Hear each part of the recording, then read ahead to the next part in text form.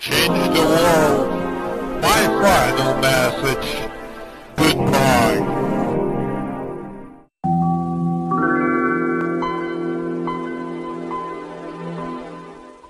At long last, for the first time in years, Gävlebocken has been destroyed. Wait, you mean to tell me you've never heard of Gävlebocken? Alright, well, I guess I'll just have to fill you in then. Today, I'm gonna take you on a journey through time and history and through my favorite Wikipedia article of all time. So what on earth is Gävlebocken? Well, Gävlebocken, or the Gävle goat, is a giant straw Yule goat that's put up in Castle Square in Gävle, Sweden, every year at the beginning of Advent. They first started putting it up in 1966, and most years since then it has been destroyed, typically by arson. So in 1966, the design for the first Gävle goat was designed by the then chief of the Gävle Fire Department, ironically enough. It was 43 feet tall, and it burned down on New Year's Eve. So that first year, it was financed by a man named Harry Strom, but every subsequent year, it's been funded by a group of businessmen called the Southern Merchants,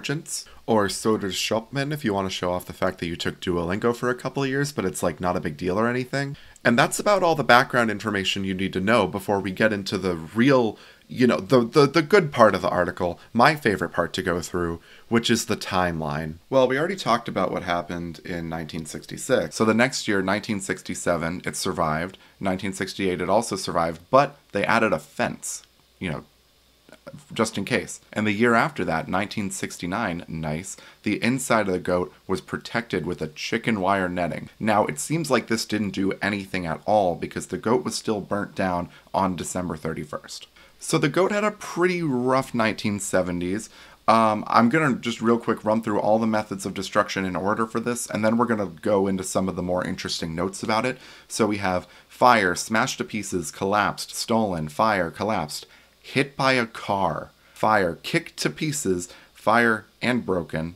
So yeah, let's take a step back and unpack that a little bit. So in 1970, the fire was blamed on two drunk teenagers. With the help of several financial contributors, the goat was reassembled out of lake reed. In 1971, the goat was smashed to pieces, and the Southern Merchants actually got tired of their goats being burnt down, so they just stopped making them. But the Natural Science Club from the School of Vasa ended up taking over and made their own, it was smaller, but they made their own goat, kind of to take over. In 1973, the goat was stolen by a man who then placed it in his backyard. He was sentenced to 2 years in prison for aggravated theft. In 1975, Team Arson didn't really get to it. It just kind of collapsed under its own weight. And in 1976, a student rammed the hind legs of the goat with a Volvo Amazon, which collapsed it, obviously. 1978, it says kicked to pieces, but there's no notes here. I would be interested in learning more about that. In 1979, the goat was burnt down before they finished building it. So they made another goat, and they fireproofed that one. But then that one just got broken into pieces. It didn't matter that it got fireproofed. Now we're on to the 1980s. So in 1980, it was burned down on December 24th. It actually survived 1981, so that was the first time it survived in, 12 years. In 1982, it was, burnt down December 13th. 1983, the legs were destroyed, and that is all we get. That's all it says, just that the legs were destroyed. In literally 1984, it was burnt down on December 12th. In 1985, the goat was enclosed by a 2-meter-high metal fence and guarded by Securitas and soldiers from the Gävle I-14 Infantry Regiment. And it still got burnt down in January. But a notable thing about 1985 was that the Natural Science Club's goat was 41 feet tall and actually got featured in the Guinness Book of World Records for the first time for, I guess, being the largest goat. Which brings us to 1986. Remember the Southern Merchants, how they quit making the goat because they were just so upset that it kept getting burnt down? Well, they decided to give it another try 15 years later, and it was burnt down on December 23rd. But ever since then, they've made 2 goats every year. The Southern Merchants have made one, and the Natural Science Club have also made their own goat. So from this point on, there are 2 goats we need to keep track of. All right, keep that in mind. You got that? You got it? Okay, good. In 1987, we have that it was heavily fireproofed, and then it was destroyed by fire. In 1988, the goat survived, but gamblers were for the first time able to gamble on the fate of the goat. In 1989, the goat was burnt down, once again before they finished making it. Public funds were raised to rebuild the goat, and then that one was burnt down in January. But in March 1990, they made another goat specifically to be featured in the Swedish movie Blackjack.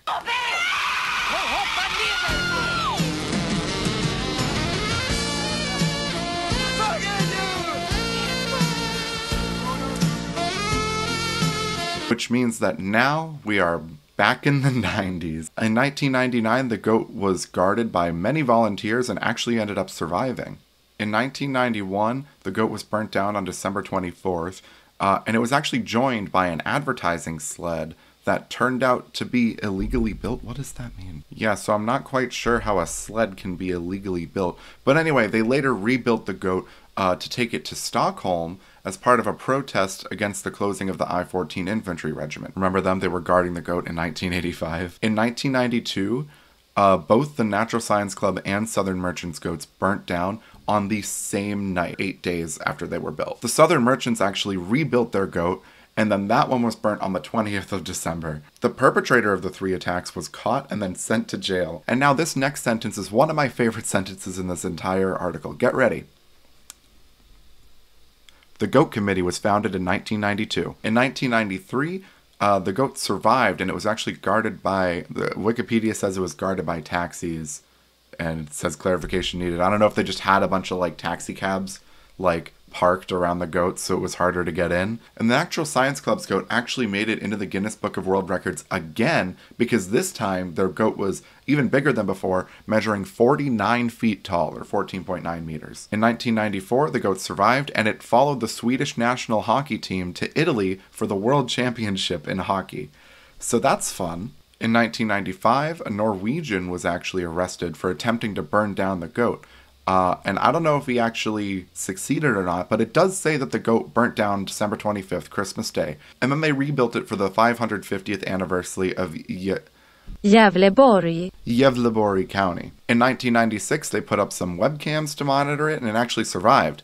In 1997, it survived with damage. It was damaged by fireworks. In 1998, it was burnt down during a major blizzard. So I would have thought the snow would put out the fire, but I guess not. 1999, the goat was burnt down within hours, it says, and then it was rebuilt again before Lucia. I don't know what Lucia is, but hovering over it on Wikipedia, this just looks like a screen cap from Midsummer, so I don't know how to feel about that. And then the Natural Science Club's goat was also burnt down, of course. Which brings us into the 21st century, the new millennium, and buckle up because it gets pretty crazy from here. In 2000, the Southern Merchants goat was burnt down and the Natural Science Club's goat was thrown in the Gävle River. December 23rd, 2001, a visitor from Cleveland, Ohio was arrested for burning the goat. And then the Natural Science Club's goat was also burnt down. So both of them burnt down. In 2002, on Lucia, the goat was guarded by Swedish radio and TV personality Gert Vilking, and it survived with damage. A 22-year-old from Stockholm tried to set the Southern Merchants goat on fire, but he failed, and the goat only received minor damage. In 2003, the year of my birth, fun fact, the goat was burnt down on December 11th. So then a week later, they put up another goat, and that one, it says survived without any known incidents, which seems like really specific wording. Is this implying that there's probably some incidents we don't know about? I don't know. On December 3rd, 2005, the goat was burnt down by unknown vandals, reportedly dressed as Santa and the Gingerbread Man, by shooting a flaming arrow at the goat. The goat was reconstructed on December 5th, and the hunt for the arsonist responsible was featured on the Swedish weekly live TV broadcast Most Wanted. In 2006, the Southern Merchants goat survived New Year's Eve and was taken down on January 2nd. It is now stored in a secret location. That's right, the 2006 goat is somewhere on the planet, and only a few people, I don't know who, but only a few people know where that is. In 2007, December 13th, the Natural Science Club's goat was toppled, and then December 24th, it was burned. The Southern Merchants goat survived fine, though. On December 8th, 10,000 people turned out for the inauguration of one of the goats. No backup goat was prepared should the worst happen to the main goat, And nor was the goat treated with flame repellent, because Anna Ostman, fun fact, Ostman means cheese man, who is a spokesperson of the goat committee, said that the repellent made it look ugly in previous years, like a brown terrier. Her words, not mine. On December 16th, the Natural Science Club's goat was vandalized, and then, they removed it. On December 26th, there was an attempt to burn down the Southern Merchant's goat, but passers-by managed to extinguish the fire. The following day, the goat finally succumbed to the flames ignited by an unknown assailant at 3:50 in the morning. In 2009, December 7th, someone attempted to set the Southern Merchant's goat on fire. On December 11th, there was an unsuccessful attempt to throw the Natural Science Club's goat into the river. Again, the culprit then tried again, without success, to set the goat on fire. On the night of the 14th of December, someone stole the Natural Science Club's goat using a truck. And on the night of December 23rd, before 4 in the morning, the Southern Merchant's goat was set on fire and was burned to the frame, even though it had a thick layer of snow on its back. The goat had 2 online webcams, watching it for security, so how could the culprits get away with this? Well, the webcams were put out of service by a DOS attack right before they burnt it down. And now we're in the 2010s. It gets pretty good in the 2010s. So in 2010, the goats survived, but there's a very interesting story about the attempt that was made. On December 17th, a Swedish news site reported that one of the guards tasked with protecting the Southern Merchant's goat had been offered payment to leave his post so that the goat could be stolen via helicopter and transported to Stockholm. Both the goats survived and were dismantled in early January 2011. In 2011, a pretty smart protective measure was put in place. The goat was sprayed with water to create a protective coating of ice around it. Unfortunately, there was some mild weather, the ice melted, and the goat was burnt down on December 2nd. In 2012, it burnt down. In 2013, it was soaked in flame retardant and then was also burnt down. In 2014, it actually survived, but at least 3 arson attempts were made. But the Natural Science Club goat didn't survive, it collapsed. 2015 is easily one of my favorite ones in the timeline here. December 27th, the goat was burnt down. And let's just read the note here. A 26-year-old man fleeing the scene with a singed face, smelling of gasoline, and holding a lighter in his hand was arrested. Under questioning, he admitted to committing the offense, adding that he was drunk at the time and that in retrospect it was a, quote, extremely bad idea. He was sentenced in January 2018 to probation by an appellate court with a 6,000 Swedish kroner fine and 80,000 Swedish kroner in damages. So for us Yanks, that's about $9,500 in fines.